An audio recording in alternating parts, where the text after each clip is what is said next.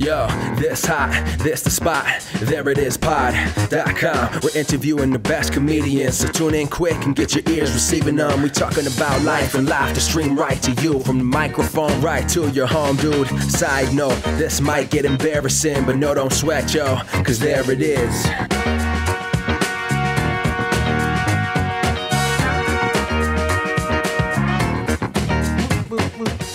Welcome to the There It Is podcast, a comedy podcast for creators of any variety.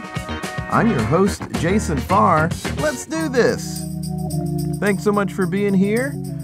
Hope you enjoyed last week's Bob Ross episode. Got some good feedback on that. Thanks for listening. We have some fun pictures on the website, thereitispod.com. If you go to the blog section, you look up the Bob Ross episode, you can see those fun pictures.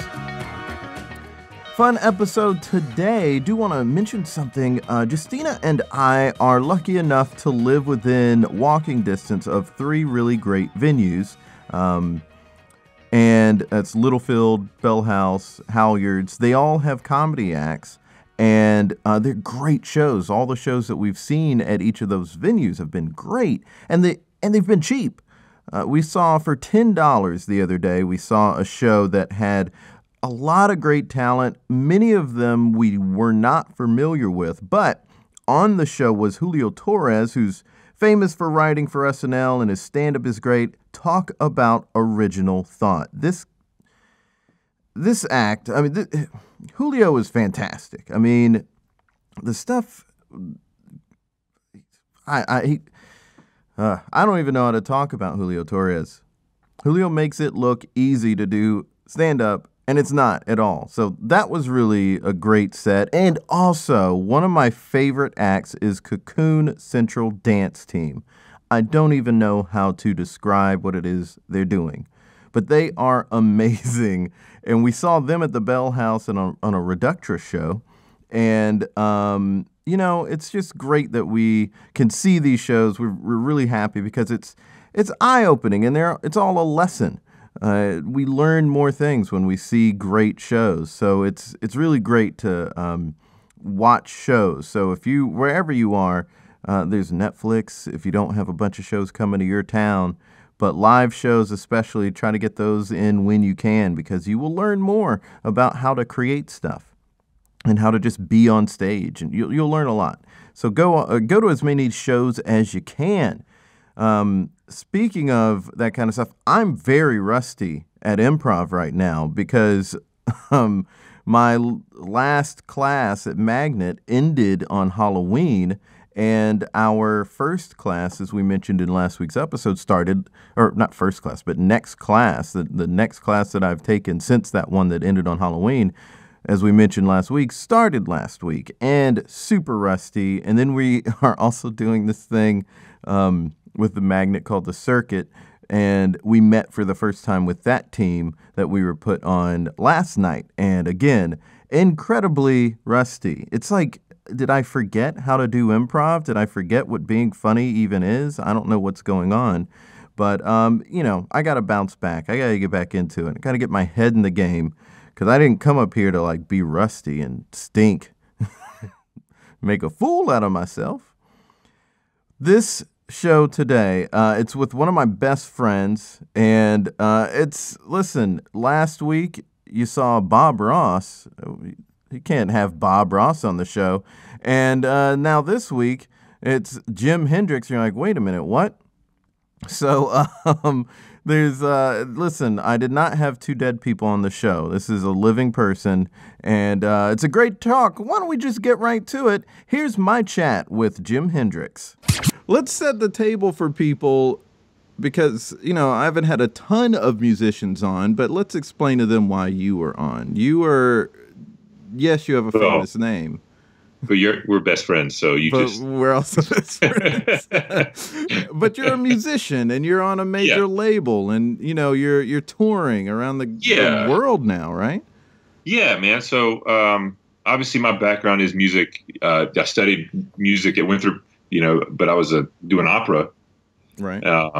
So it's a little bit of a change, obviously. Yeah, so let's talk about that. You and I met. Yeah. When I met you, you're bass player But you were singing opera. Yep. And then you started a funk band in college. Yep. Oh, yeah. And now you're a bassist for a country artist. Yep, that's right. Yeah, now I'm playing for Adam Craig. Yeah, so, man, I moved up to Nashville in 2006, and I really didn't know what I was going to get into, but I knew that I knew I wanted to do music, but I wasn't really sure. All the guys that I'd been playing with back in South Carolina, we had talked about moving, but none of them ultimately made the move with me. And so I came up here by myself, and Adam and the guys at the time was a group called Telluride. And I met them 3 months into moving here and started touring. And then it just kind of progressed over the years. We had, obviously 12 years to sum up. We ended up having to change the name for lawsuit reasons and everything. And now it's Adam Craig. And, Adam, it'll be 12 years in May. My dog is Sisu. He's all hung up on some cables. I should probably clean my cables up. 12 years in May. Yeah, so it's been a long time, man. But, the last few years have been really cool, a lot of fun. Yeah, but a lot of hard work, of course. But it is, Let's go back to when you moved out there. I mean, you said you went out there alone, and we have friends who've moved out places. Toby Morrell was on previously in this podcast, but he had a group that he moved out to see across the country with, and but I still Paul Vignair, who was on a couple weeks ago, moved out across the country with a group of people, but you went alone. Yeah, the good thing is I have a great support of friends at the time back home that were, had my back. And, so even though I was alone here, I did know a few people here. The drummer from my funk band, Phonic Fusion, Greg Dampier, was living here at the time. So I knew a few people. And the cool thing about living in Nashville is that it's a really cool community, even back then, because, Nashville, it's a music city, but it was a really close-knit group of people. So, I started meeting people, and they started introducing me to their friends, and, they knew that I was looking for work. And so they started introducing me to people who were looking for a bass player. And, it really wasn't hard initially to find some gigs just to get my foot in the door. So, yeah, it was hard. I was alone, but sometimes that may have proved to be advantageous for me, just because, unlike Toby with Emery, they were a group. So, these guys aren't taking side gigs to make money. They're trying to get their name back in the day out in Seattle. Yeah. They're trying to get their name out there. Well, me, I was like, I just need to play. Right. So I was willing to play, and I was willing to play for whatever they could pay me at the time. Mm-hmm. And so that's kind of how I got started. And then, luckily I found Adam and the guys pretty early on. And, there's something about it, man. One of those things that it's an intangible. You don't know what it is and why you keep sticking around, because God knows we've talked about it.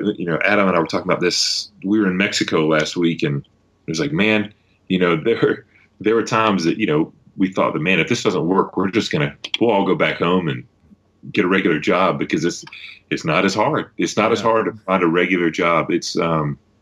But I'm glad we held out. There I was with my wife and Adam hanging out on the beach in Mexico last week, right before we had to play a show on the beach. Pretty cool. I'm glad we stuck it out. Yeah, I'm glad too, because it's been great to see all your hard work pay off. Yeah. And I remember at the time when you moved out there, I mean, like you said, you were there 3 months and you met some of the people that you're playing with. Mm-hmm. And, it was through connections that you got there. Right.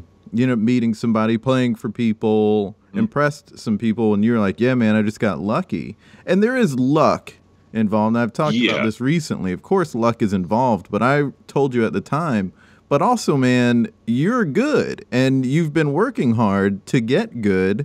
I mean, I don't know how many times I went past. I was this for the audience. I was Jim's RA. That's how we met. I was his RA, and I don't know how many times I walked. Yeah, I don't know how many times I walked past your room, and you're just playing the bass, or how many times we were hanging out in an apartment, and you would go back to your room, and all of a sudden we'd hear you playing your bass, and like, we're just hanging out. We're in the middle of a conversation. Perhaps I was a little obnoxious about it then. These days, I got all my gear kind of sitting around here, but I mean, it sits a lot. Now I'm a dad, so it's if I got some downtime, no, I do practice, and especially when we're getting ready for tour, we'll go and spend a day or two in a rehearsal space and lock down a solid set for the tour.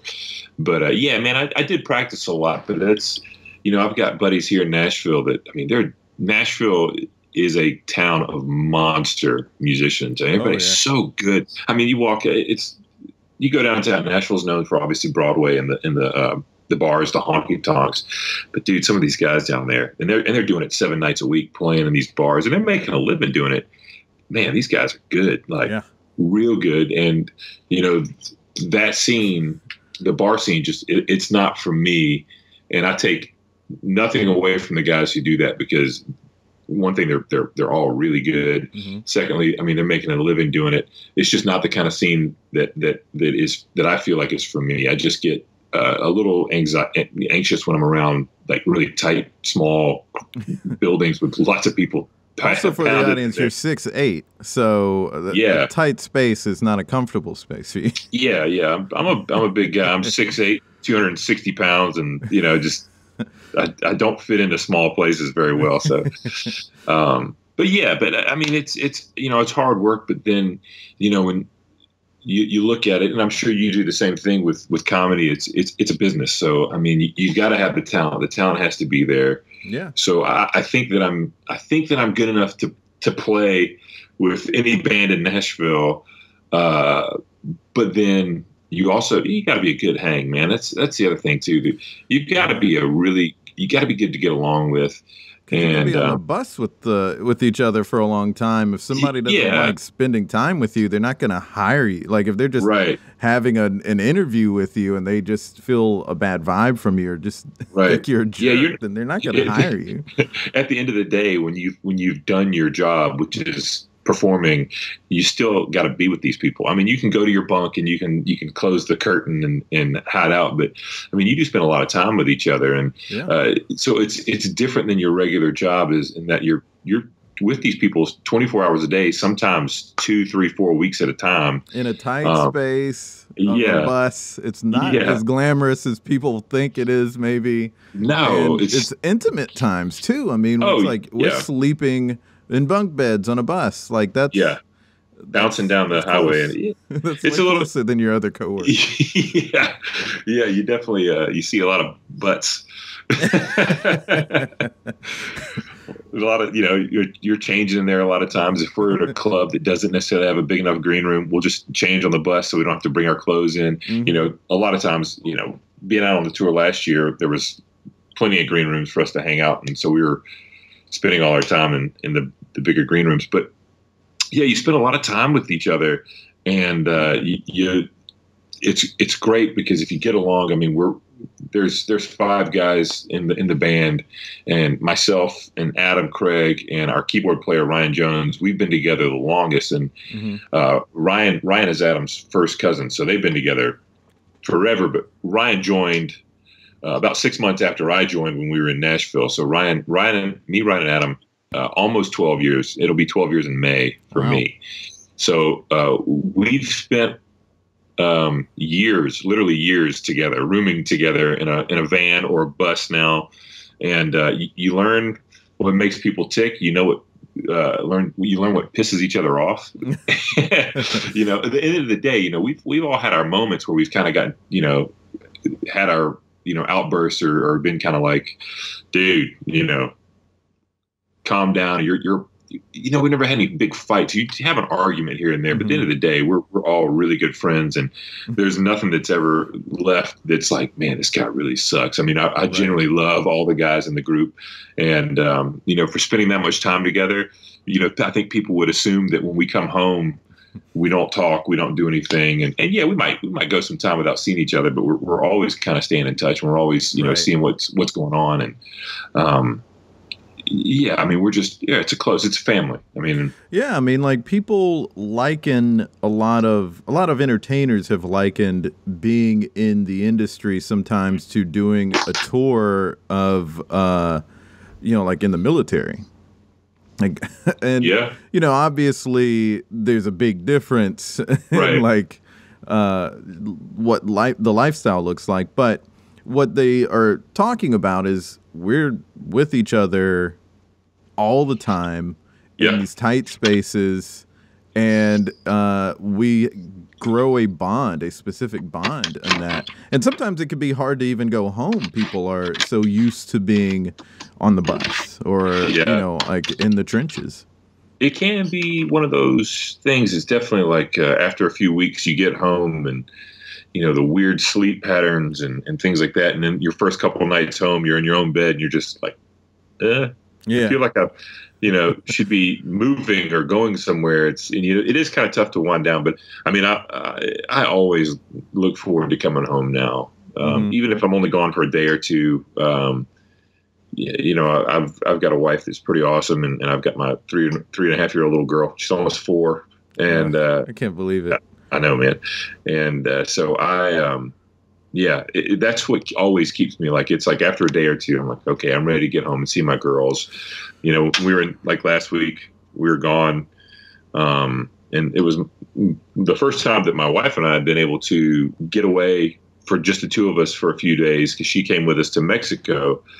And it was the first time we'd both have been away from our daughter at the same time for an extended period of time. Mm-hmm. But it's the second time.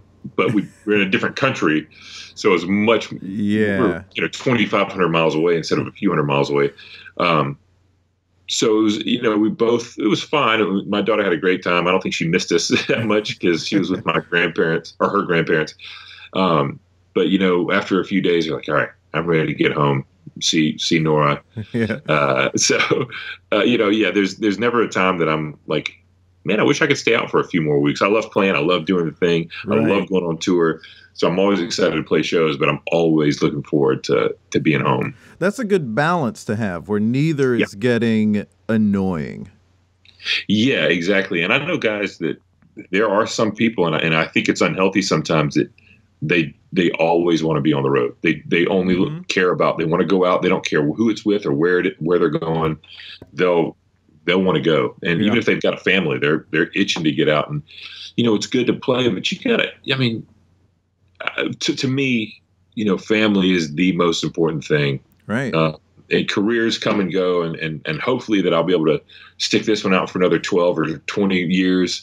And that would be awesome. That's what I'm hoping for. But, at the end of the day, your family is what has supported you, the whole time. And Nick, before we were married, she supported me through this when I was broke, didn't have enough money, barely had enough money to pay rent sometimes. And, she was cool about the tough times. And so, I mean, for somebody to stick with me through that, pretty awesome. Oh, absolutely. I mean, that's that reminds me of a line from the new U2 album that Bono is singing about his wife, as the song called Landlady. Don't know if you've heard it, but in that he says, I didn't know what starving poets meant because when I was broke, it was you that always paid the rent. And he's talking about that time period where they were starting out as a band and they were struggling, but they were sticking with it. And she was that support system. And she was the one who was always there. And that, he's been with her since high school and he's in his late 50s now. So he's been with her 40-some years or 40 years or something like that. And that's what he's singing about, because that's what matters. That's your family. That's the important thing. Man, it's totally true. And, and it goes back to, there's that whole stigma with musicians about, running around with women on the road. And, and you did meet Nick on the road. I did, but you were single at the time. I was single, and when we first met, she didn't want to have anything to do with me. I think it was quite a while before she'd even kiss me. So I mean, it wasn't some kind of one night stand led to a relationship. Right. It was we slow played it, and it was long distance. What I knew was like You say she didn't want to have anything to do with you, but what I remember is like you just immediately saying like, I met this girl, she's really cool, and it was like friends, but you were just like pretty immediately enamored with her. Yeah, I mean, yeah. So it turns out she was working. Her dad, she was still in college at the time. Nick's a year, she's 2 years younger than I am. So and she was finished 27. No, I'm kidding. Yeah, she was being. Her dad was making her work at this thing for a liquor company because her dad owns a liquor store, and they were doing this advertisement thing. And she was at this place and started talking. I could tell she didn't really want to be there, and we were just cracking jokes. And so then I asked her to go to dinner after we were done, and she was just like, "No, I don't think so." And oh, okay, well that didn't work. But her friend was there, and her friend said that she wanted to go, and so Nick was like, "Okay, well I'll go then." And it was a group thing, and then we just hit it off, and then we kind of never stopped hanging out after that. And that's I mean, it'll be also 12 years in August 17th is when we met, the first time we ever met.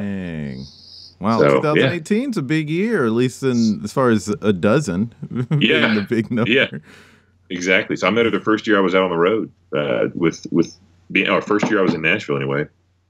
Yeah. So yeah, but yeah, man. I mean, it's like one of those things. Going back to that, I did meet Nick on the road, but I wasn't in pursuit of some like crazy one night thing. It was just a hey, you're cool. Let's go hang out and let's have dinner. Let's see. Let's just talk. And there was no strings attached, no expectations. And what was your thought that because we didn't let you finish? I didn't let you finish it with about guys on the road with. Yeah. So there's always the temptation. It doesn't matter what kind of music you do or what you do. Period. I mean, if you're in comedy, music, acting, people are going to. Some people are really enticed by what they think you have as power or some sort of social status because you're in a band or that you're touring. You must be, well known or whatnot. And to some people that is a big turn on, and they'll pursue you. And sometimes it's aggressive, and sometimes they're very beautiful people. And the thing is you have a lot of guys will in their mind have this fantasy about, this beautiful woman, and she's going to change my life. And, what if she's better than what I have at home? Well, the truth is this woman is not really interested in you.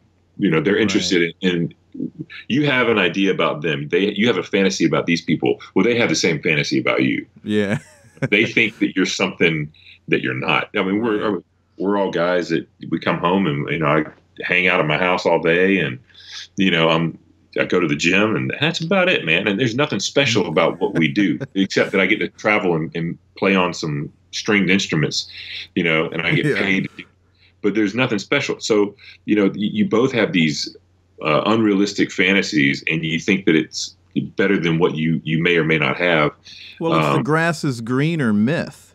Absolutely. Because the whole idea totally behind it. Yeah, it's totally a myth. Because the idea is once you have what the neighbor has, you realize then for one, you're going to see something else that you want more, but it's going to be because you realize, I got to do a bunch of work, even more work than I had to do in my original yard, Right. Yeah. So, it's one of those things. And I saw that early on too, that just, first of all, I'd seen it ruin people's lives. Yeah. Take really good people that I knew and made them into people that I didn't want to be around because of that.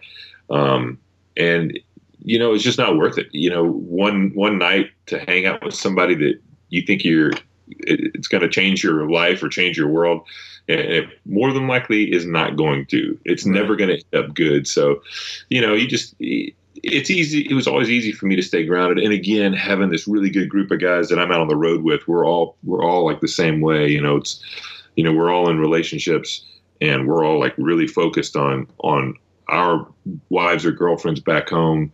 Right. And so there's, never any temptations to, hey, yeah, let them on the bus. No. Right. Nobody gets on the bus unless they're us. So it's nice to have that so kind of, I call it a support system.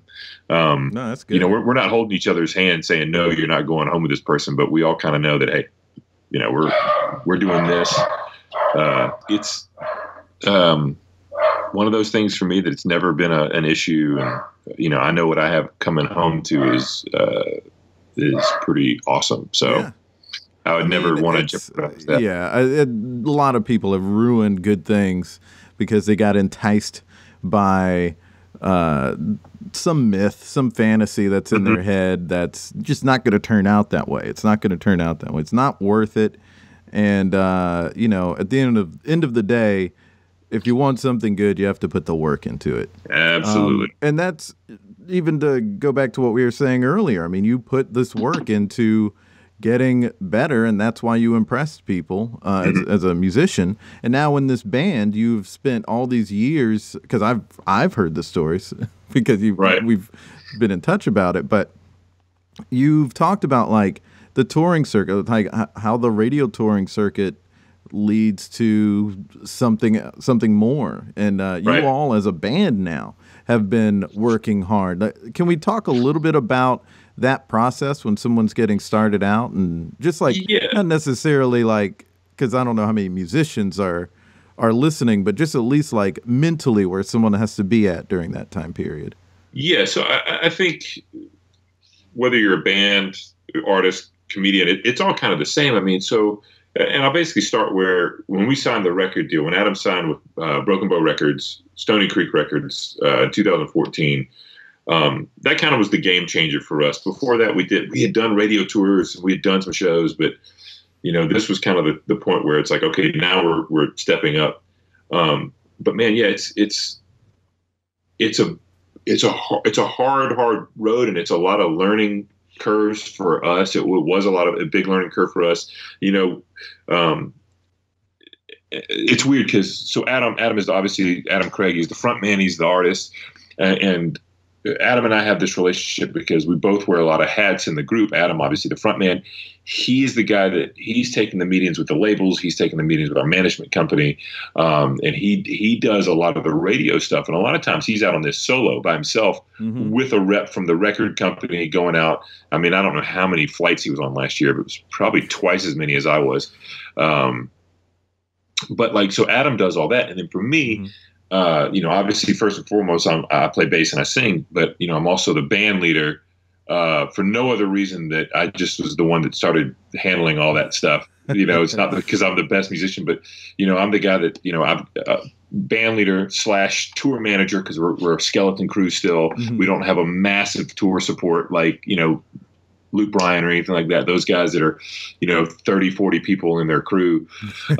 We're pretty small. So I wear these hats. And I'll drive the bus sometimes. And so we have a lot of work that has to get done. And Adam and I trust each other that I'm going to go handle my stuff, and he's going to go out and do the best job he can to get this radio ad.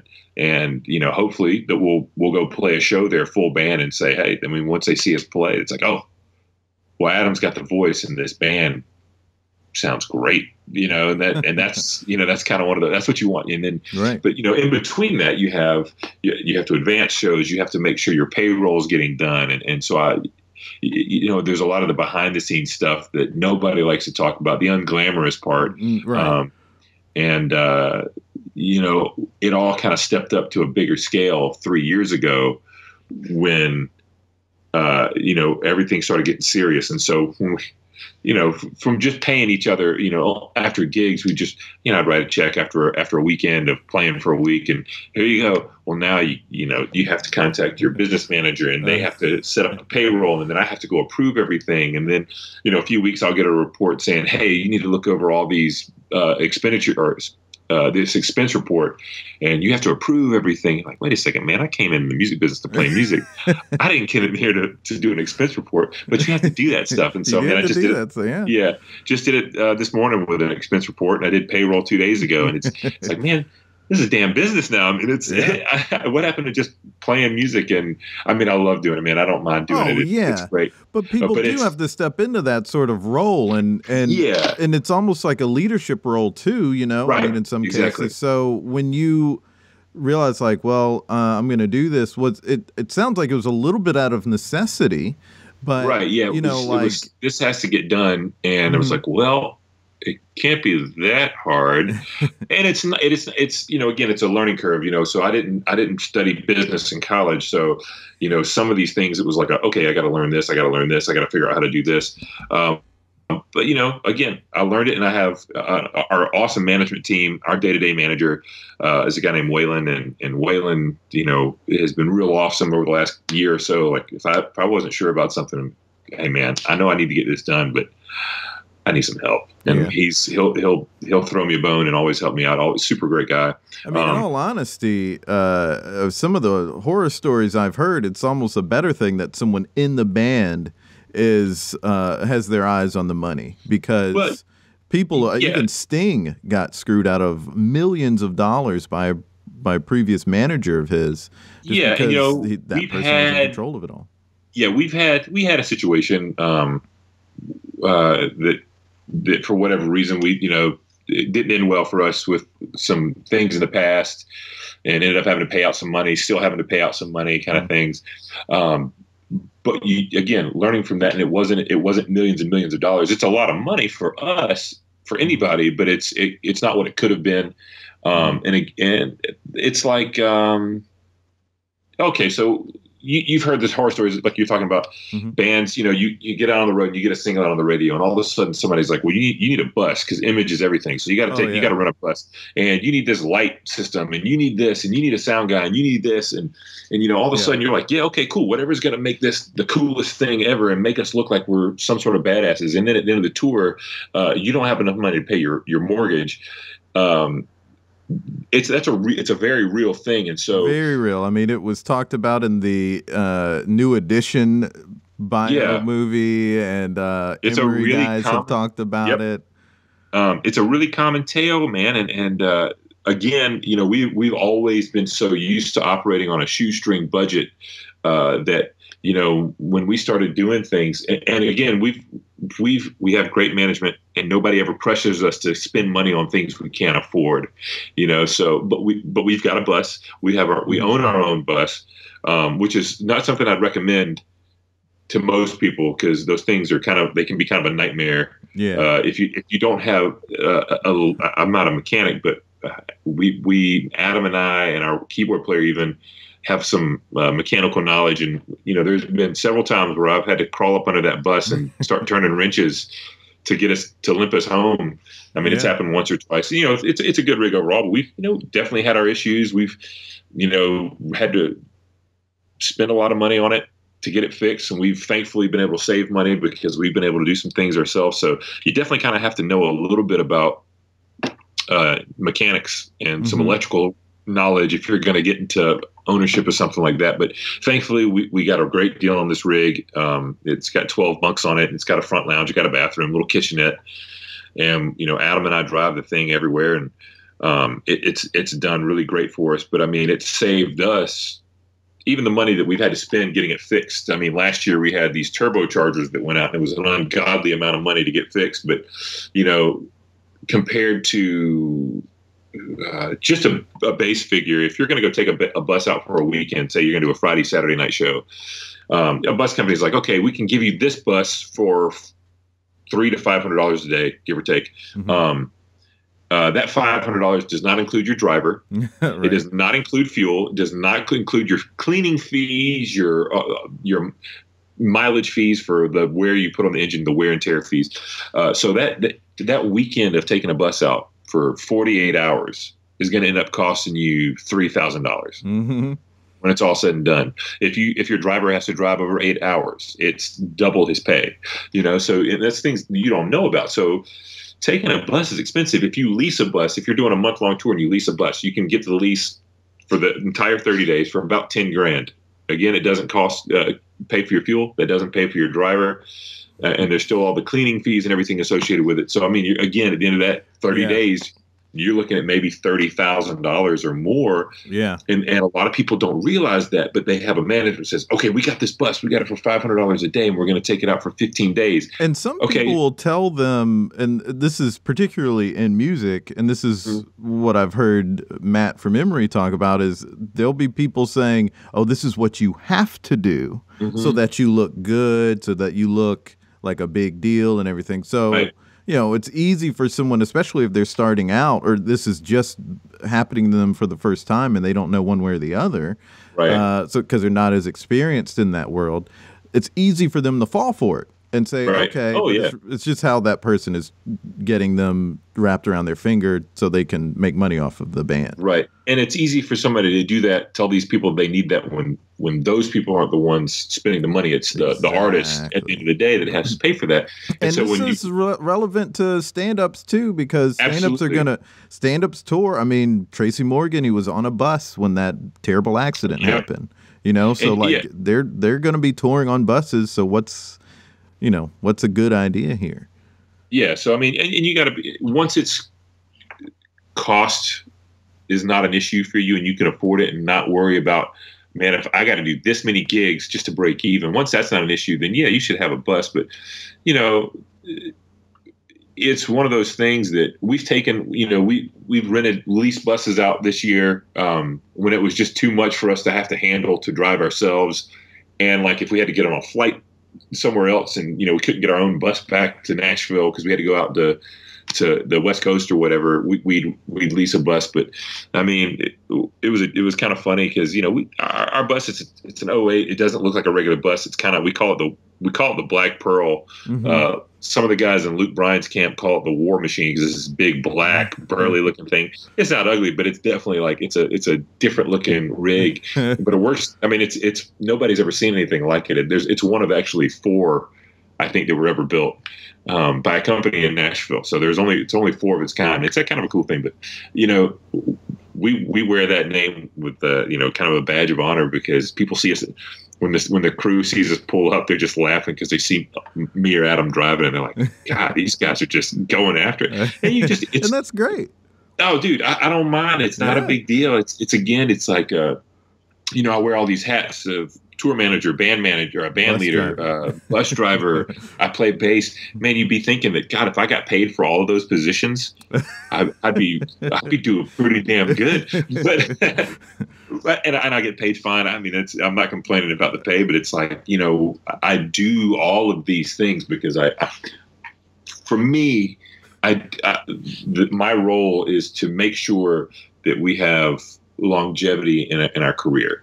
You know, Adam's doing what he's doing so that we can have a career that builds and not just something that overnight just shoots up. You know, we have a #1 single overnight and we're flying to the high and then all of a sudden it drops down. You know, you want that steady climb. You always want it to be faster. You always want to move to the next level quicker. But, you know, ultimately, end of the day, you know, we do things, we really analyze like, okay, what's the best way to do certain things? And you know, you have to look at money and you have to look at, you know, the benefit of doing this versus that. And, you know, I think a lot of musicians don't think about that. They just want to get out there and play and let people hear their music. And that's the most important thing. But you got to sit back and say, okay, you know, let me look at this, because if we do this, case in point, you know, if you're going to, we were just in Mexico and we didn't take the full band. We did an acoustic show. Well, for one thing, that's what the company wanted us to do. Secondly, you know, when you think about how much it costs to get a full band down, to pay everybody, to lodge everybody, I think it's really expensive. You know, you know, you don't just want to break even. You know, so as much as you just want to play, you've got to think about the business that's being operated. You know, in our case, the company is called Tenino Productions, which is a name from where Adam's from, Tenino, Washington. And, you know, you want to make sure that there's money in the bank at the end of the year, you know, instead of being like, well, you guys hemorrhaged money. Yeah. And you're totally broke. So that's not good. So we don't want that. So yeah, you definitely, so there's a pace that you all are, it sounds like you're taking to approaching creating music, approaching the business.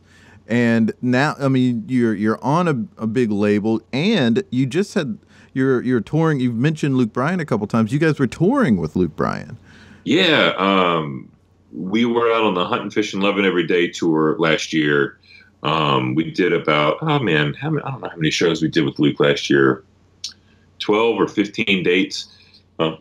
Part of that tour, then we did Mexico with him last year. We did Mexico with him this year, and we did a private event or two here and there. We have the same management company that Luke does, and been real fortunate to be out with those guys. And if you're not a fan of country music, I still say you should go see that show. It's really entertaining. And as far as acts out there, one of the nicest group of people. I mean, it starts from the top down. Luke's a super nice guy, but then I've heard good things about him as a man too, outside of what you've said. Like he's a family man and all that. Yeah. But then the whole crew, I mean, just amazing people, man. They help us out on the tour. They were really good to us. I made really good friends out there with guys in his band. And then some of the guys on the crew, from the techs to the guitar techs to the sound engineers and everything, and they treated us really, really nice, and made us feel right at home. So that was a good feeling, because you don't get that with every artist you play with or every group you play with. Sometimes you're kind of pushed to the corner and just kind of told to come out when you come out, but that wasn't the case with us. I mean, it was we get to hang out with everybody. Everybody will give us a hard time about doing something ridiculous, or but they're also super nice. It was a great time. I can't say enough about that crew. I mean, really, just some top notch crew and members of that band. I'm super fortunate to be able to be on that tour. I think every one of us would say the same thing. I mean, we had a great time. Good and people. I do know there was the tragedy that happened in Las Vegas. You all were performing on that show earlier that night on that very same show. Yeah. You weren't performing during the shooting, but right. A couple of your bandmates were out watching that show because you had already performed. Yeah. So that weekend had been the farm tour. We were out on the farm tour with Luke Bryan's farm tour, and we were on the first weekend of the farm tour. And so we had flown from Iowa to Vegas, and it was no sleep. Got to the airport at like 3:00 in the morning. Got on a plane. Got to Vegas. Went straight to the venue. Played the show that afternoon. Everything was great. I went back to the hotel. I hadn't been asleep in like 30 hours. I've been up for 30 hours straight, I think. So I went upstairs. Our guitar player, Nick, was in the room with me, and I said, hey, I'm going to take a shower. I'm going to relax for a minute. There was an after party going on later, and I said, I'll meet you at the after party. So as soon as I took a shower, I came back, I laid down, and I fell asleep, and I woke up to alarms going off, and my phone was just blowing up. And a really tragic night. I don't have the sad part of my story is the fact that people, that happened. It's an American tragedy, and it's not a story that if it was me personally, just because I was there, I was in proximity. I had some friends in the crowd, and their stories are way more intense than mine. I just remember looking out my window and trying to figure out what the hell is going on. Why are these alarms going on? And I see people running down the street. And it was like, what? This is weird. It was like 12. What time was that? It was like 10:30, 11:30. I don't remember. I can't remember what time I woke up. I just remember looking at my phone, and I had like a barrage of text messages from the guys, and there was an alarm actually going off in the room. And it was from then on, from about that, from 11:30 or 12:30, whatever time that was, to like 6:00 in the morning. It was just, we were up. Just surreal. It was surreal. We couldn't leave the hotel room. And so we were basically like, I called my wife, and I woke her up, and I said, look, before you wake up and see this is what's happening. And at this point, we still didn't know. We knew that there was a shooting, and we knew people had been killed. We didn't know the extent of it. And we thought from the text messages that I was getting from people that were in Vegas, they were saying that it was still happening. Because people would run and stop and try to arrest, and then they'd see another crowd of people coming, screaming about a shooter. So for some people, they thought that the shooting was going on for an hour or more.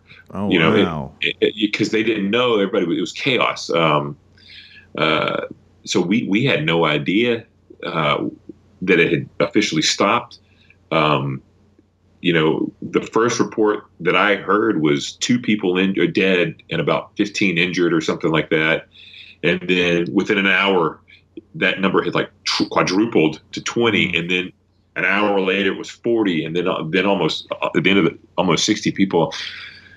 And man, it was tragic. A buddy of mine who's a keyboard player here in Nashville, his cousin was in the show and is at the show, and his cousin ended up got shot twice and made a full recovery. But I mean, yeah, just a tragic thing that something like that can happen. And I haven't talked about it much with outside of, you guys, my friends and my family,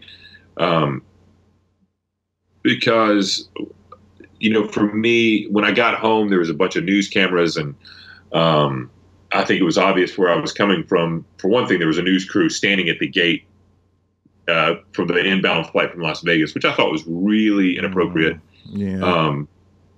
Again, they wanted to interview. They talked to some of us, and I just kind of was like, I'm just glad to be home. Just glad to be home. And got downstairs, and of course, as soon as I see Nora and my wife, I got real emotional.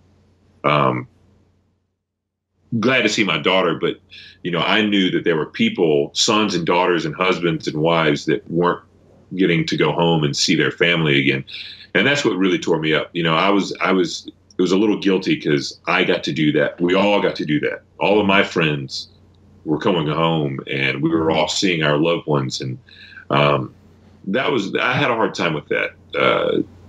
Understandably. And I think anybody would have a hard. You don't have to be there to have a hard time with that. Something like that. That's something that you don't understand it. I'll never understand it. I don't think we'll ever get closure from. There was a shooting in Kentucky at a high school yesterday. And there was something you said, and this is part of the reason I brought it up, because I know it doesn't have anything to do with what we normally do in this podcast or what I was talking about with you previous to me bringing it up, but there was something you said to me at the time that I thought was a very profound point. And that was that, well, it was that people are looking for a motive, but it doesn't matter, because whatever the reason was, it's not going to be a good enough reason for this to have happened. Right. Yep. And that's I got off Facebook for a while just because of that. All the conspiracy theories, and everybody's trying to find the second gunman on the grassy knoll type situation, and all these theories about what it was or what it wasn't. And I'm just, to me, it just, that kind of stuff always makes me mad, just because it doesn't matter. It does. If there was a second person or a third person involved, it would matter. But they're trying to find the reasons for why somebody could do this. And yeah, you're right. I mean, that's the motive. Knowing the motive isn't going to help us avoid this necessarily, right? And it's not going to make us feel any better about it, right? And there's a very good chance it can make you feel worse, because it could bring up all these kind of emotions. But ultimately, so many people were affected by this in such a bad way that nothing you could tell me about why that happened would make me feel better about that. And that's any situation. I mean, a kid starts shooting innocent children at a high school. His motive is never going to be good enough to justify what he did. No. And that's anytime that something like that happens, it doesn't matter if it's a terrorist bombing or a kid going rogue and going to a high school and shooting children. It's never that kind of stuff. It's just never. Mm-hmm. It's never. It doesn't make sense. It's never good enough. And on top of that, you can't let these really small moments in life small have such in a the big amount impact. of time that they The amount of happen. time, yeah, and it seems like it happens all the time, and while it seems that more and more violence is going on. I think it's because it's more accessible through internet now, because you hear about these things in real time, almost Right. real Yeah, time. we hear about it more, and it's not necessarily happening more than it did. I think the 20 years world's ago. I mean, the world's in a good place, barring your political beliefs or what you think's going on with the country. I feel that it's easy to let that stuff make you feel negative, to Yeah, act negative. absolutely. Yeah. But I mean, the truth is, man, I see it every time I go. I mean, I see so much good in the world. I have to believe that there's more good in the world than bad in the world. Yeah, Though absolutely. the internet does make it harder and harder to believe that. Yeah, screw the internet, man. Because I mean, I just get to do what I do, and I get to make people feel good if they're not having a good day. And that's the thing, like there's so many nights where you, and including that night where you got to be part of bringing that to people.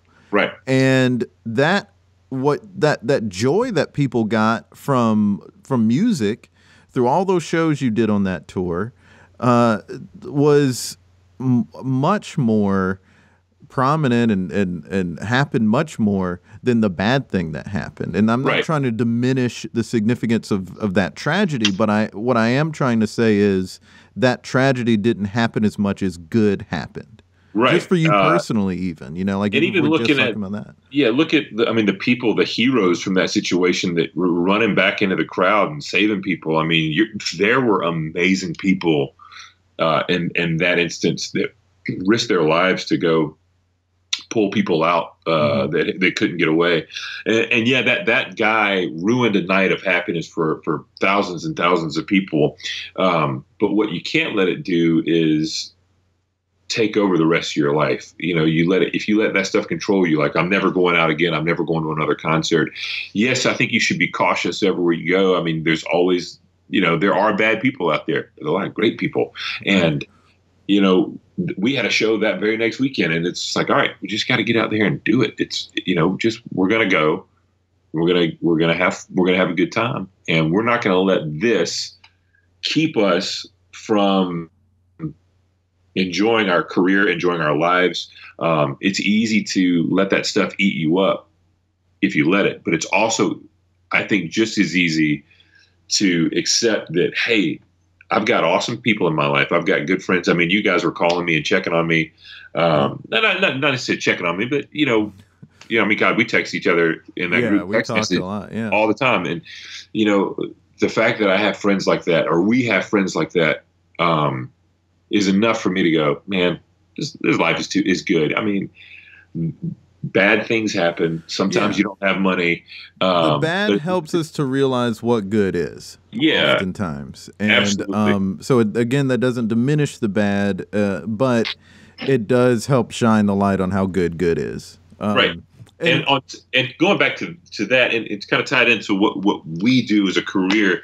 You got to love what you do. It's like, you know what it's like doing the comedy stuff, and the circuit can be such a grind when you're starting off doing 4 or 5 nights in a smoky room, and we've played those smoky bars, and sometimes you're just like, man, what are we doing? You've got to love it, man. You've got to love what you do, and at the end of the day, you're like, okay, I'm doing what I love.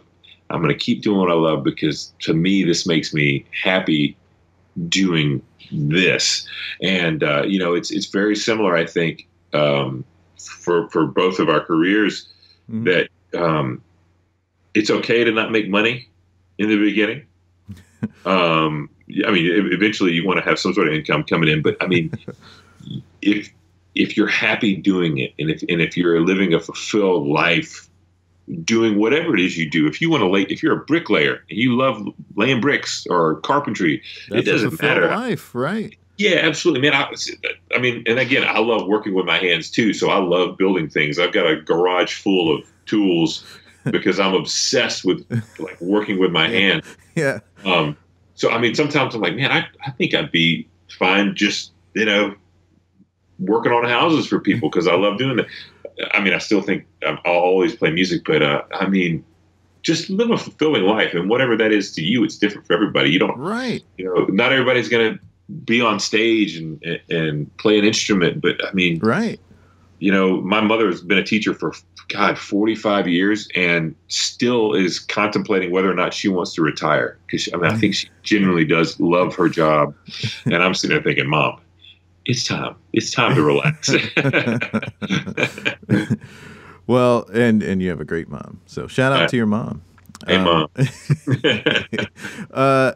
Just to also lighten the mood a little bit, since we were talking about that tragedy. When I was talking to you one day, I think the last time we talked about it at length on the phone, I was actually standing in a grocery store. I don't think I told you this. I think you only heard a little bit of this. But I was standing in a grocery store and I was like looking at cookies because I had a hankering for Oreos or something. And I was just like staring at these cookies. But then the conversation got really serious, so I was just like listening to you. But also in the store, this mom and her young daughter, but her daughter was an adult, so she was like probably in her 20s, are having this argument. I just like heard her mom yelling like, "You can maybe do that with your friends, but you can't do that with me. I'm your mother." And I was like, all right, I don't know what's going on. I'm just listening to Jim right now. And then they like keep going on, and I'm like tuning them out. And just like we got to a point in the conversation where it got real serious, so I was just like completely zoned out. I didn't know what I was staring at. And next thing I know, I remember this. Next thing I know, I hear, "I don't know. Let's ask him to stare some more." And I came to and I looked up, and it was that the mother staring right at me, angry. And I just happened to be staring in their direction, or like facing in their direction. I had sunglasses on, so I wasn't actually staring at them. But she just like threw her hands up and went, "Ugh." And then said something to her daughter, like, "You're paying for the groceries," and then walked out. And the daughter was just standing there, like, dumbfounded by this. And that was the thing I think you heard was just like, "Hey, I wasn't staring at you all. Just on the phone." Like, what is happening? Yeah, I was like too serious of a moment to be like, "Hey, Jim, this hilarious thing just happened." But that's what happened. Yeah. Oh, gosh. Crazy people in Brooklyn, man. Yeah, man. That's everywhere. That's true. So let's wind the episode down. We've had a really good talk. Yeah.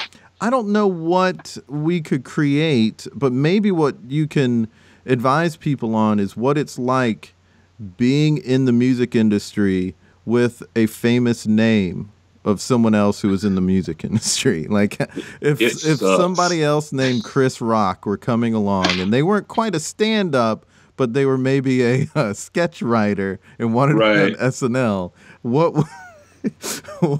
it's what tough, man. Because it's not so much that I think people generally understand that I didn't choose that name. That's the name that I was given from when I was born. So I've always gone by Jim or Jimmy, unless my mom's mad at me and it's James. But it's just that's my name, and I didn't choose that name. Nor would I have chosen my name to be that had I known I was going to be in the music industry.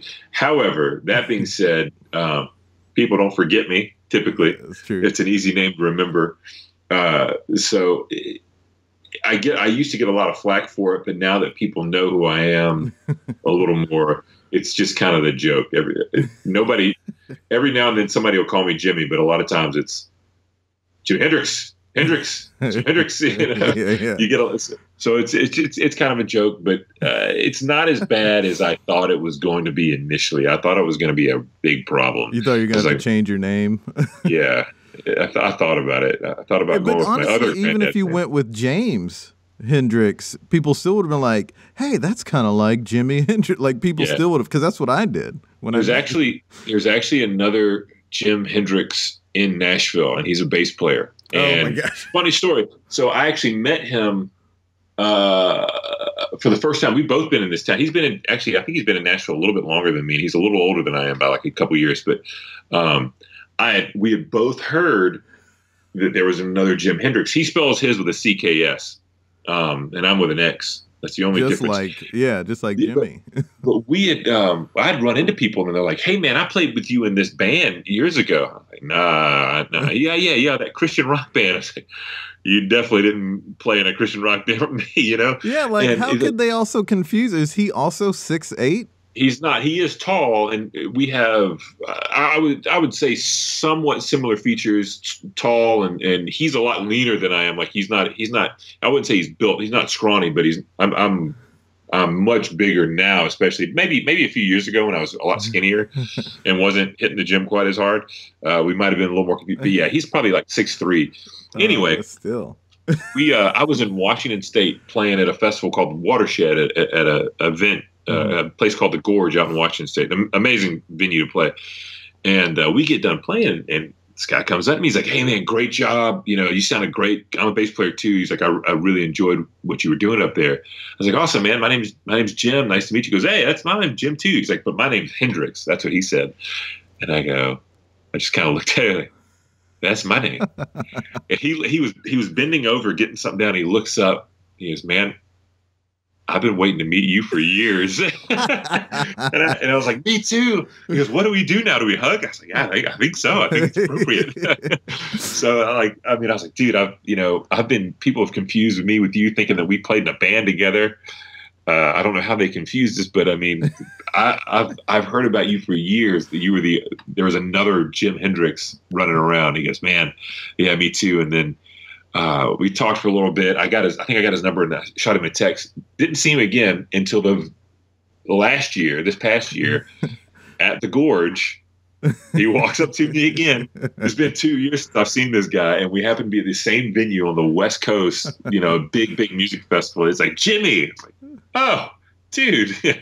So, yeah, I seem to only run into the guy on the West Coast. But didn't you meet somebody who later you found out that she thought you were the Jimi Hendrix? Yeah, it was a young, she was very young. I think she was like 15, 16. I'm not going to say her name, but at the time, maybe she's just really young. She didn't know. Yeah.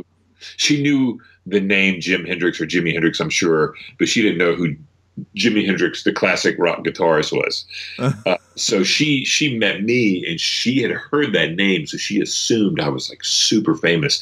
So like she went home. It's like, "Oh yeah, I got to meet Jimi Hendrix tonight." Oh my gosh, she's like, "Yeah, man, that guy's super famous." And like because her parents told me about this, or her uncle, who was the owner of her label at the time, told me about it. He's like, "Yeah, man, she totally thought that you were like the legit, like famous rock god Jimi Hendrix." Oh, well, that's a child for you. Yeah, I've forgotten about that. Yeah. Well, there it is. Thanks so much for being on the podcast, man. Man, thanks for having me. I appreciate you, taking the time to let little old me come on. There he is, the man himself, Jim Hendrix. Again, not that one. Thanks so much for listening. I am very thankful that Jim came on, especially I'm thankful that he was willing to talk about the tragedy in Las Vegas. That was a serious subject, but I think it was a good talk. I think it was fruitful, and I hope you gained something from that talk and the rest of the discussion as well. And you can find out more about the music he's a part of by going to adamcraigofficial.com. And, of course, there are links in the bio, and you can get to social media accounts from the bio and from adamcraigofficial.com. And don't forget, you can follow and like us on social media. Go to Facebook or Twitter and look up @ThereItIsPod. I'm on Twitter @JasonFarJokes, and I'm on Instagram @JasonFarPics. That's today's episode. Next week is a fun one. Until next time, be good to each other. The music for the theme song was created by Neil Brooks. The rap was written and performed by Nick Acevedo. The logo for There It Is was created by Jeff Prater. The There It Is podcast is produced by Jason Farr.